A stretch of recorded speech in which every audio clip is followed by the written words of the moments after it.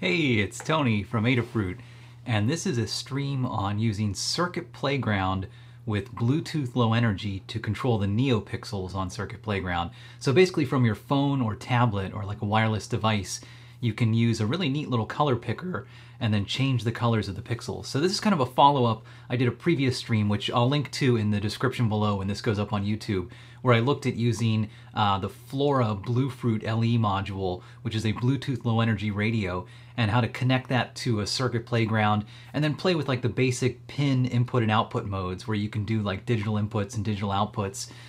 So in this stream I figured, let's follow up and let's look at how we can use the NeoPixels on Circuit Playground. Because remember, if you're not familiar with Circuit Playground, and by the way, I'll put a link to a good series of videos on the description when this goes up on YouTube so you can look at more info. But Circuit Playground's all-in-one electronics kind of learning board. Let's see, I should have one near me. I always have a Circuit Playground. Here we go. Oops. There we go. So Circuit Playground, basically it has all kinds of components. So there's NeoPixels around the ring of this thing. There's an accelerometer, there's light sensor, little microphone, speaker, all kinds of fun little components. And so I've been exploring how to use those over a Bluetooth low energy wireless link. And you need a little bit of extra stuff. So we'll just kind of dive in and I'll show you that, just with one extra component, basically, you can connect it to Circuit Playground and then start controlling it from your phone using an application. So we'll dive in and I'll jump, maybe we'll jump to the workbench real fast. Let's go to this view here. So basically what I've got here is the Circuit Playground, obviously right here. And then this thing, a little bit of glare unfortunately on it. This is the Flora Bluefruit LE module. So this is a little Bluetooth low energy radio and it connects over a serial connection. So that's the yellow and the green alligator clip wires. They're going to a serial connection on the Circuit Playground. So just like the Flora board, Circuit Playground has a serial or hardware serial connection that you can connect a transmit and a receive line to. And so that hooks up to the Bluetooth radio. And then they just send little text commands. So the Circuit Playground can send, they're basically AT commands, like if you remember a modem from back in the day. It can send little commands to the Bluefruit radio that says, okay, advertise yourself as a device, so that something like, your mobile phone can come in and start talking to it and connect to it. And then once a device is connected, the Bluefruit radio can send commands to Circuit Playground that say, hey, somebody clicked this color in an application, or, certain commands and things can be sent to it. And so I'll show you, that's how you can control the board wirelessly. So we'll go in maybe to the main view now. So we'll see everything. Oops, let me jump back to this. And hopefully the video is okay. I'm noticing CPU usage is a little high, so if it stutters a little bit, just kind of bear with me and we'll see how this goes. But anyway, so the topic of this video, I actually did a little guide that was just published today. So I'll put a link up on the description or down in the description when this is on YouTube. So you can go to this guide, and this should be everything you need to know to start using the Flora Bluefruit module, this little thing, with Circuit Playground. And it shows a couple examples. So I show the pin input and output mode, which I actually did a video on earlier. So if I click this, you'll see this actually shows the video inside of here that I did before. And this talks about how you can use our iOS or our Android app, and it has this little pin control mode. Real cool. Go check out that video if you want to see more details on that.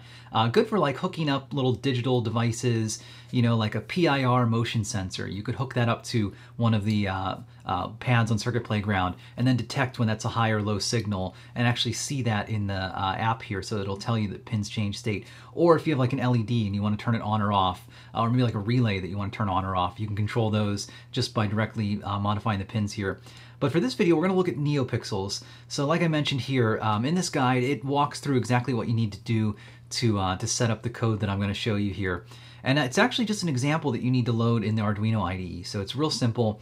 And then the wiring, like I mentioned here, so this guide, it explains exactly what you want to do.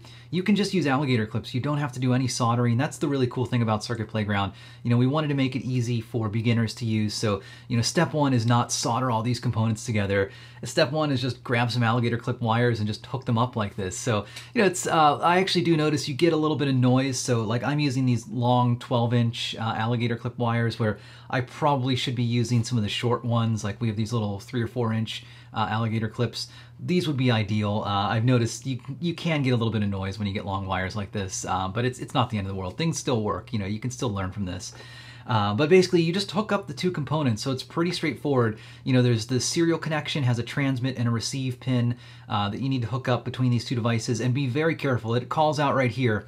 You know, you hook up the TX pin from one board to the RX pin of the other board. So don't hook up TX to TX or RX to RX, because basically that TX and RX on Circuit Playground is specific to Circuit Playground. So it's Circuit Playground's transmit line, or, you know, the output serial data, and that needs to go into the RX or the receive line for your Flora Bluefruit module. And same thing for the RX line, that should go to the TX line and vice versa. So just be careful. You know, usually you hook up like the same name, like ground to ground, 3.3 to 3.3 volts. But in this case, you need to make sure you get the serial connection correct. And then one extra thing, you need to hook a digital output. So I picked pin 12 to the mode switch on the Bluefruit LE module. And this just kind of tells the module whether it should be in a data or a command mode, so the sketch can kind of change between those. And there's actually a button on the device. So there's a little button up here, a slide switch, that you probably can't see super well. But you need to make sure that's up in the data position also. And so I put a little red warning in here, make sure that you flip it up into data. But that's all you need to do. It's that easy. Then the Arduino setup is pretty straightforward.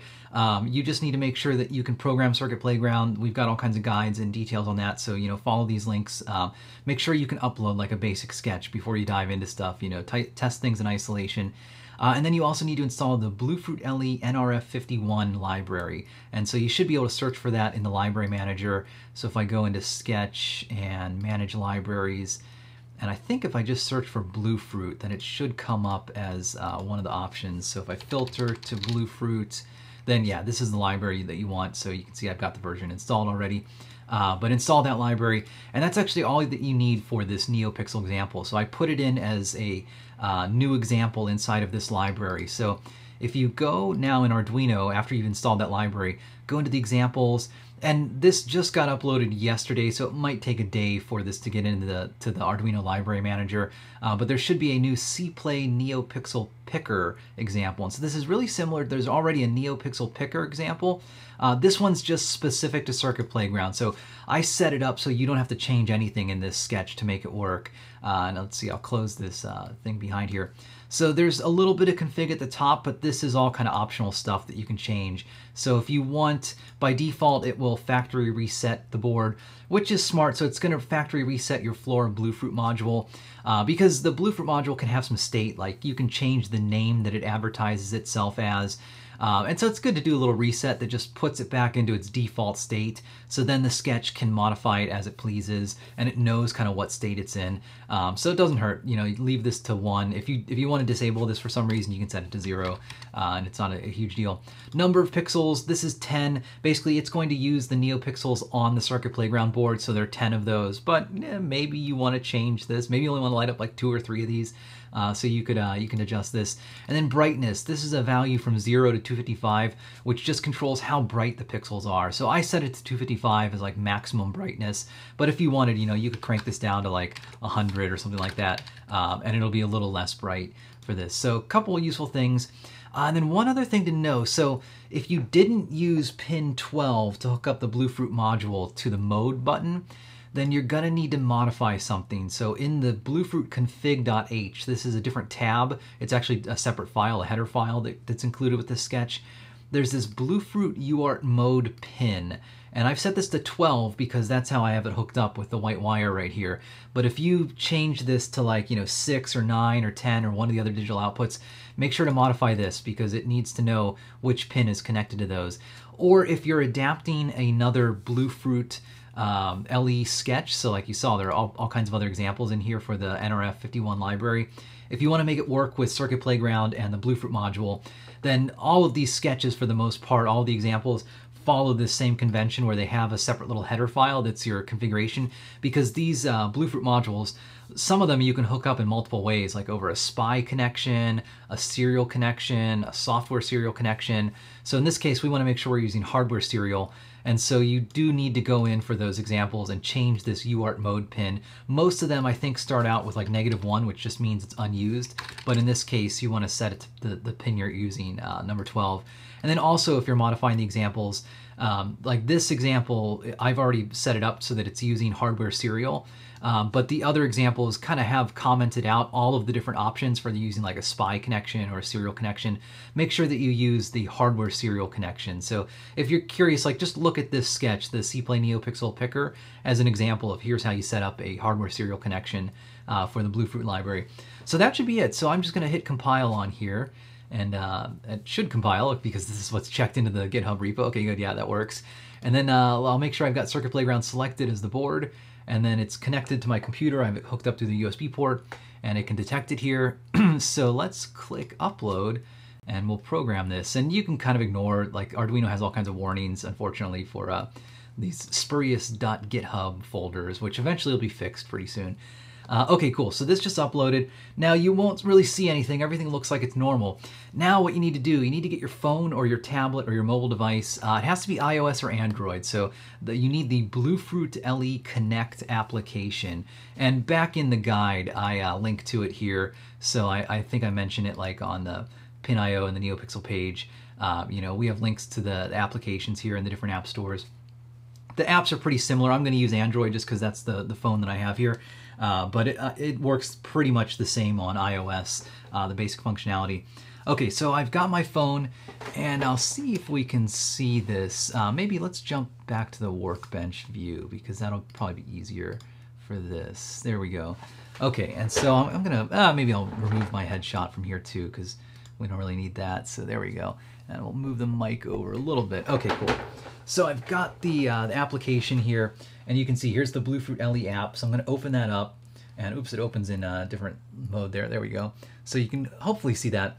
So notice it's detected a device called CPlay_BLE, and so that's Circuit Playground Bluetooth Low Energy. Now sometimes you might actually see Adafruit Bluefruit LE, or even like CPlay ATZ sometimes. That just depends. Like I said, if you get some noise with these long cables, it can kind of mess up the serial connection a little bit, and you might see some weird behavior. But generally you'll see a UART capable device, probably called CPlay BLE, and then click the connect button. And what that's going to do is connect to the device. And so it gives you a few options in the Android app. You want to pick the controller mode. Now it's a little confusing because there is a NeoPixel mode, but that's a separate, more advanced NeoPixel control mode. We're using a real simple basic one that's actually in the controller mode. So select controller, and it's going to connect, and then notice like this little blue light comes on. You might not be able to see there. You can kind of see when the device is connected. And the first time I connect, sometimes it's a little flaky. Like I said, this serial connection can be a little sketchy. So if it waits too long, I'm just going to close it, and then we'll open this back up again. So let's connect again, and we should see that we connect here. There we go, they're connected. So okay, so now my phone, it goes into this controller mode, and this gives you a bunch of options. You can actually send sensor data from your phone to Circuit Playground. We're not going to use that right now, but that could be a cool future example for this. You want to go down though to the color picker mode down at the bottom here. So if I click color picker, now it brings up kind of a familiar thing. So this is the typical little color picker control. So you can select a hue, make sure to slide like the saturation and the values. I think those are the values down there, so that you get, the colors. So this is previewing the color that we're going to do. And when I click send, then hey, look at that. It lights up with the color that we see there. And you can change the hue. So if I want to go like red color, I can do that. I can crank the brightness down a little bit so it's, a little bit less intense for that. So pretty cool. It's just a basic little color picker. Simple little example. Oh, come on, phone. There we go. I'm holding it like right, just at the right angle where it wants to switch into landscape, unfortunately. So I'm trying to keep the glare off of it. But you can see this works pretty well. So, what's happening here is I have a connection wirelessly using Bluetooth Low Energy. And so if you're not familiar, in the guide, I link to an introduction to Bluetooth Low Energy. So check out that little guide from K-Town. But basically Bluetooth Low Energy, it's just a wireless serial connection in some ways, or a data connection effectively. Like my phone can send any type of data. So, you might have used Bluetooth with like headphones, or, maybe sending contact info between phones and things like that. So Bluetooth Low Energy, it's just an evolution of Bluetooth. Slightly different use case. Like, it's not made for talking to headphones and sending like video and audio data.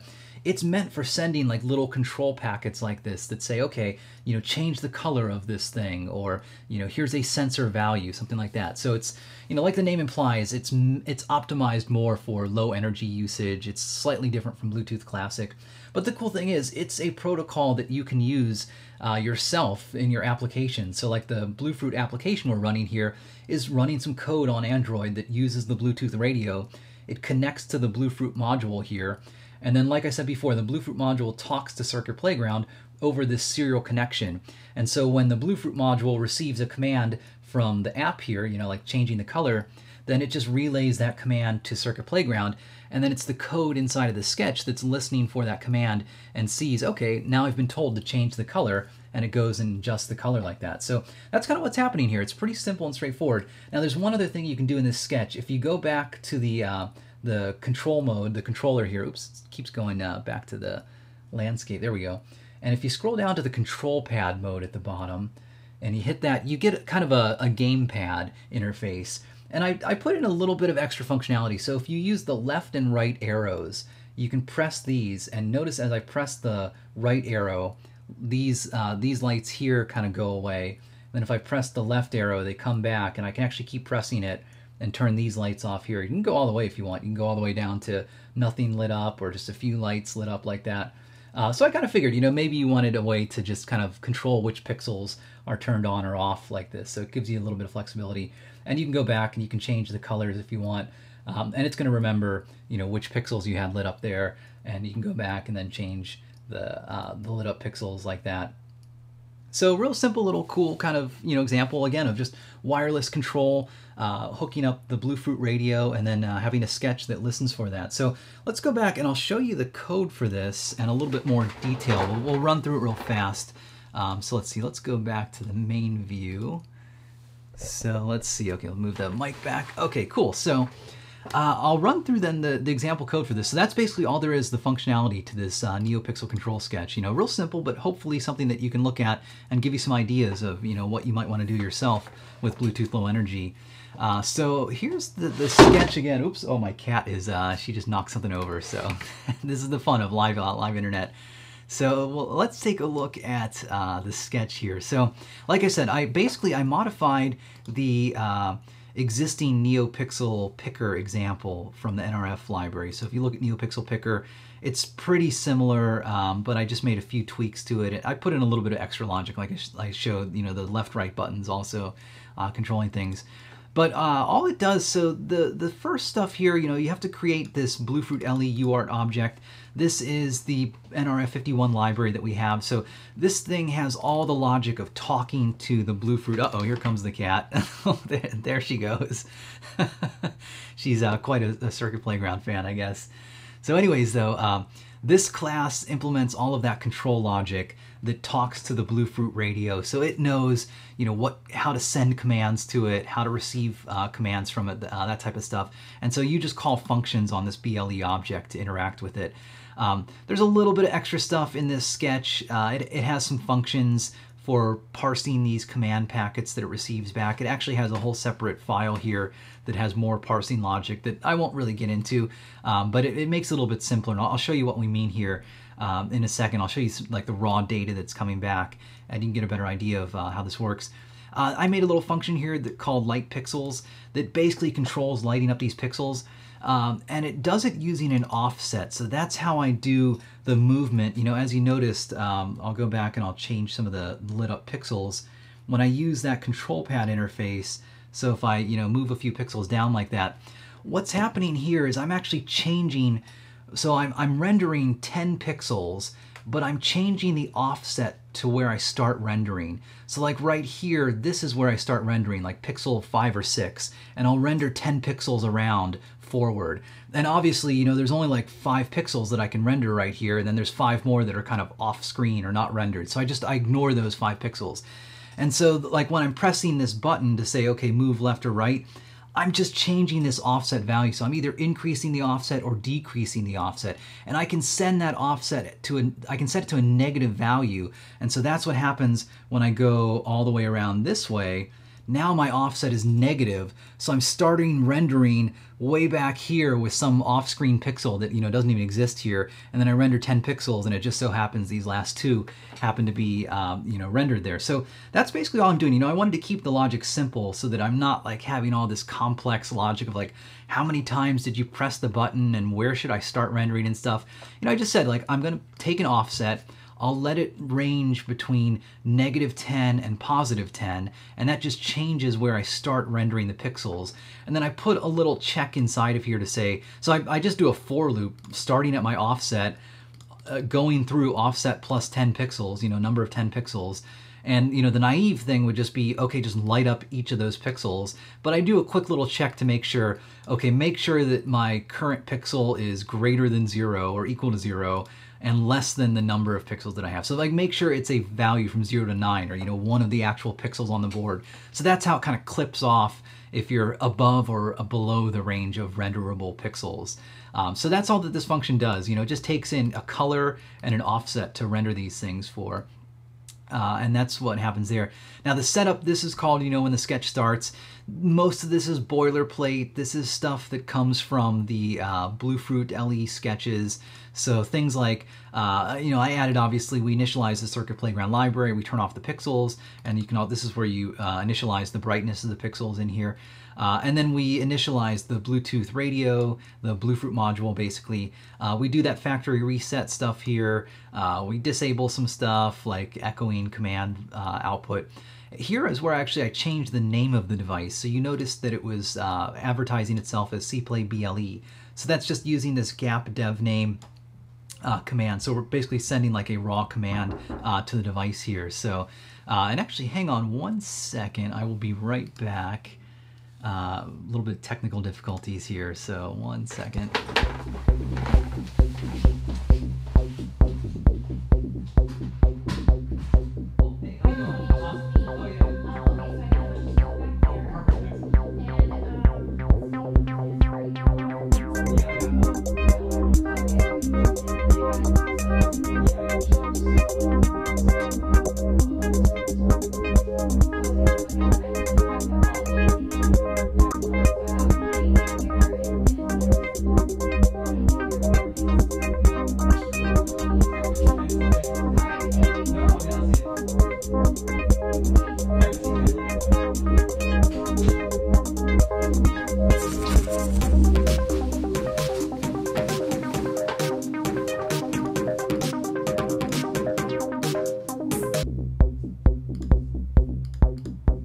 Okay, hopefully we're back. A little bit of fun. Unfortunately, hey, you're doing live internet. Sometimes packages get delivered or things like that happen live. So, I had the technical difficulties thing there for a reason. So I finally got to use that. Anyways, though, so we're back. And like I was saying, this little command here, this just changes the name of the device. Check out the Adafruit LE guide. I think I linked to it in the guide that I have. That guide goes into way more detail about all these AT commands and how you can control the Adafruit radio. So all kinds of cool options in there. But I figured let's give it a nice name. So we'll change the name here to cplayble. And then basically it just sits and it waits for a connection here. So it goes through and says, okay, check am I connected? And so that's waiting for the phone to make a connection to the device there. And then once it connects, it goes into this data mode, and then your main loop starts running here. And so we'll go into the main loop real quick. And the way this works, so it's just waiting to receive data from the Adafruit module here. And so when your phone sends a command, like when you're using the color picker, for example, that just comes back as a packet of data. And so this read packet command is actually asking the Adafruit module, okay, have you received any data yet? And it grabs a packet of data when it's available. And then my sketch here actually parses out that data. And so let's actually look at the data that comes back. So you can see this commented line where we print out the raw data. So let's upload this sketch. Let's uncomment this and see what happens when we upload it. So we'll press upload here. And what this is going to do, it's just going to print out the raw bytes, and it's going to print them in hex, so they're not super easy to understand. But I'll show you the basics of what's happening. So I uploaded it, and then let's open up the serial monitor at 11.5 baud, and then I'll connect with the phone app real quick. And let's see, let me go back, and we'll close that. And let's open up the app. Okay, so I'm going to connect to the device in controller mode. So I'm connected now. So you can see it said switch to data mode. That's just where it was waiting for a connection right here. And now it just switched to data mode. So now I'm in the main loop. And now let's see what happens. I'm going to change the color. So I'm going to send a color command. And uh-oh, here comes the cat again. She's going to walk by. Anyway, so notice I just sent a color command.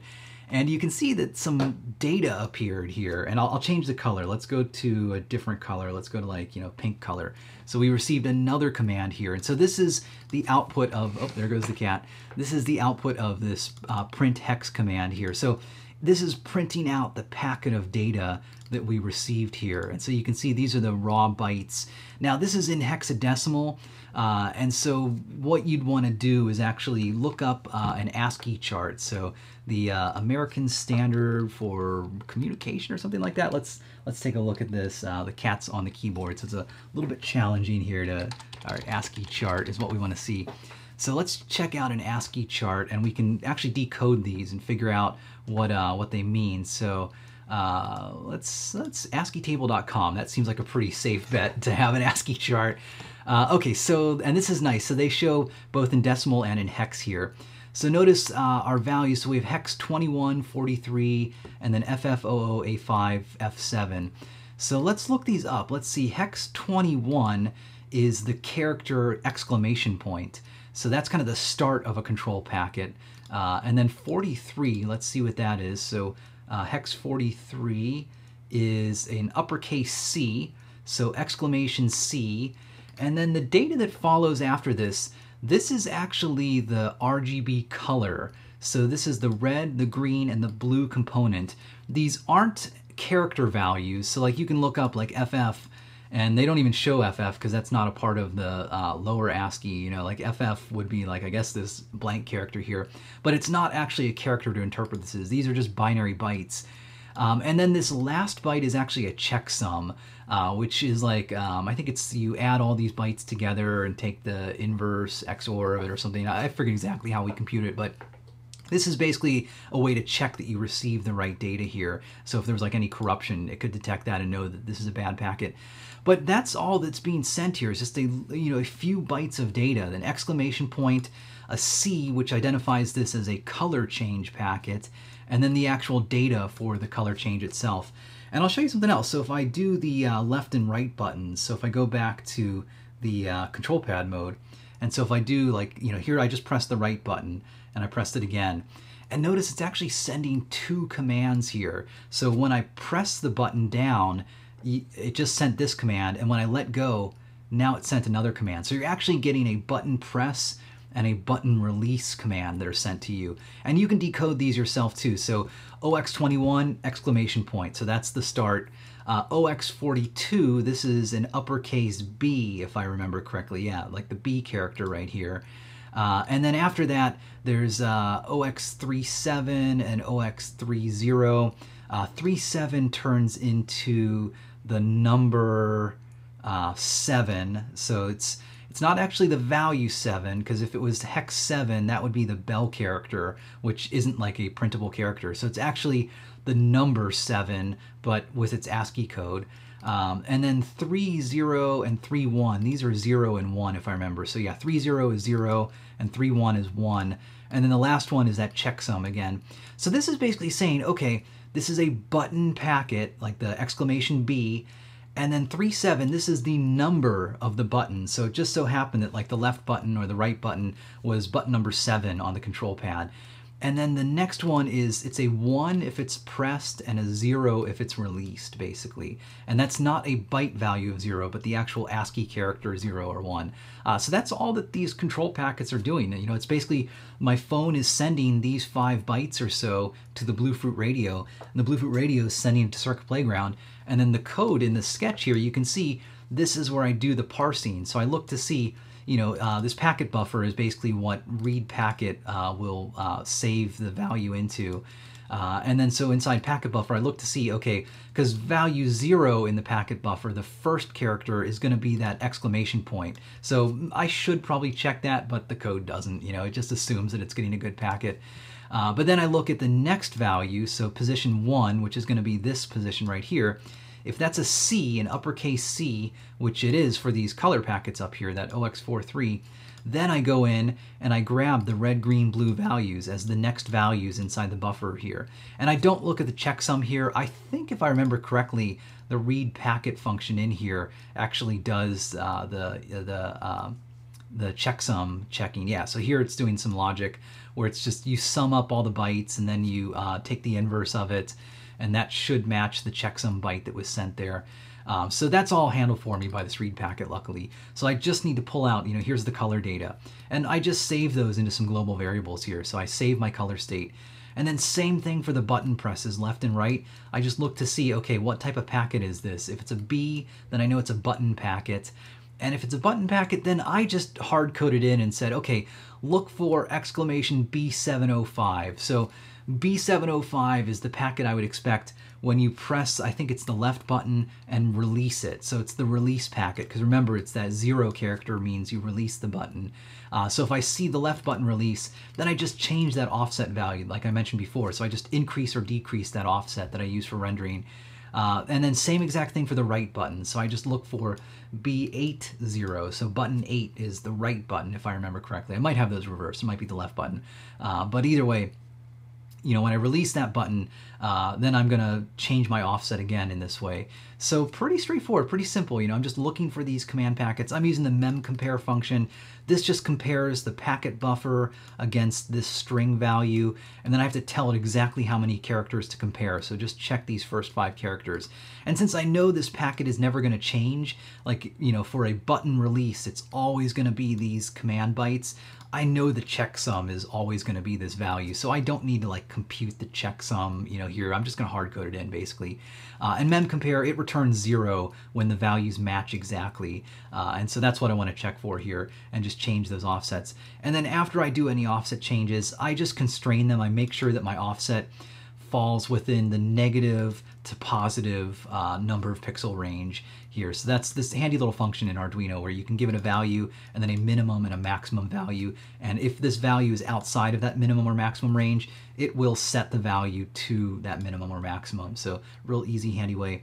And then just after I've received a packet, I know that I either got a color packet or a byte control packet. Even if I didn't get one of those, button control packet, even if I didn't get one of those packets, I just go ahead and I call the lightPixels function using the current color and the current offset that was changed. And so remember that lightPixel function up at the top, that's what actually changes the NeoPixel color here.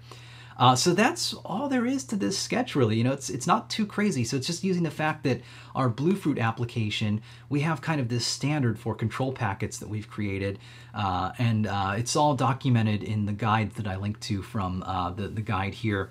But looking at like these color packets and these button packets, and we have packets for all kinds of other stuff, like all the phone sensors, your gyroscope data, your compass data, magnetometer, that stuff can be streamed from your phone to the device. So that's kind of cool. Like, Circuit Playground already has an accelerometer on it, but it doesn't have, like a gyroscope or a magnetometer. So your phone does, though, or, most phones have those. So that's kind of cool. You could maybe hook this up to your phone, almost like a Pokemon Go type thing. You could have like a wrist-mounted Circuit Playground, have a magnetometer on your phone, and then maybe have Circuit Playground like pointing, where north is or something like that. So cool, fun ideas that you might start thinking about, just using the fact that you hook up a little Bluetooth radio to Circuit Playground, and even just using alligator clips and stuff. This doesn't have to be fancy.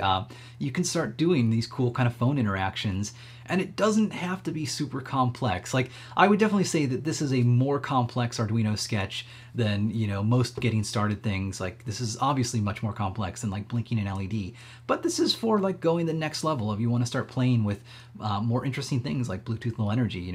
You've exhausted all you can do on Circuit Playground itself. Now add on a wireless radio and start adding more functionality to it. So that's it. So I'll wrap up the stream. I think that's all I wanted to cover here. And I'll jump back to the main view. So if you have questions, throw them into the chat right now. And we can see if we can answer them. Let's jump back here. So, and apologies if it stutters. The video sometimes stutters. This is like a Wirecast issue that I'm still trying to sort out, unfortunately. So it's the audio is usually good, so you just have to deal a little bit. One of these days, I'm just going to like recreate this project. Someday I should do like a stream on how to stream. That would be a good stream. How to use Wirecast potentially, because it's a beast of a program. It's really funny. You know, I've talked to a lot of people. I've been out to like Maker Faire and Hope and all these conferences and stuff this year, and I talked to so many people where it's like, you know, they went to school for like video stuff or like, you know, audio production and all these things. And now they're trying to get into programming and coding and making stuff. Whereas I'm in the opposite boat. You know, I went to school for computer science and hardware and got a degree in that. And nowadays I need to know how to do video and audio and like actually edit videos and do live production of things. And so like we're in the same boat, but just completely swapped. You know, I'm learning this whole new world where I've got this familiar world of programming. So it's just funny, you know, you're always learning. There's always something new to learn in no matter what you're doing. So let's see. Someone is asking, is Wirecast free software? No, unfortunately, Wirecast is not. It's $500. But it's the best there is. Maybe I should do a stream someday on how to stream, or at least tips I've learned. But don't let that put you off. I started with OBS, Open Broadcast Software, or Open Broadcaster Software. It's what a lot of Twitch streamers use. I liked it a lot. It works great. I ran into a lot of limitations with it. Like, it's not made to do the type of stuff that I want to do, where like I'm switching multiple views and like playing videos in line with live stuff. So it's great for like if you have a couple cameras and you want to show your desktop and a camera, it's perfect. Like it's all you need. So start with, and it's free. So start with OBS. It's really nice. And then Wirecast, it's nice, but you know, don't do it until it's like maybe more of a professional thing for you. So but yeah, that was one question. Let's see. So people were wondering like what's on Circuit Playground. Yeah, I'll put a link down below when this goes on YouTube to some of the more intro to Circuit Playground things. But Circuit Playground, it's got all kinds of components. It's got temperature sensor, light sensor, microphone. It has NeoPixels. It has a little speaker on it. So all real nice and all pre-assembled, pre-soldered. You know, it's made to be all in one electronics learning board. So. Someone was wondering, have you gotten Visual Studio Code to connect to your Raspberry Pi? I did a video on this a while back, maybe a month or two ago. I did a little quick look on using it. And yeah, I did use it. I can't remember how I got it to connect. I think I had to use a tool.